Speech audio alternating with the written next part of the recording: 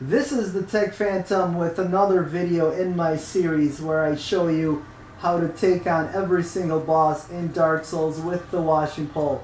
Today we are taking on Crossbreed Priscilla, who is an optional boss in the Painted World of Ariamis.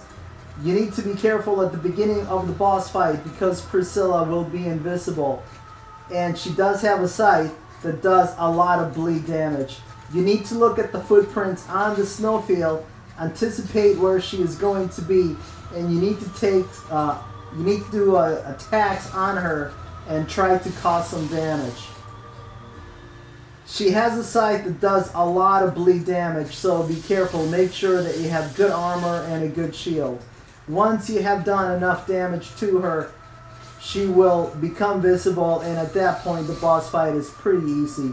She is a big target, her attacks are easy to dodge, and she is not very mobile. I am trying to get to her back here because I am trying to slice off her tail.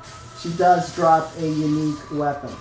Now, at the end of the boss fight, you will have the option to pick up the Xanthous Set. This is the best light armor in the game, assuming that you have killed the invading Xanthous King Jeremiah in human form. And you can pick that up on your way out of the level on a corpse.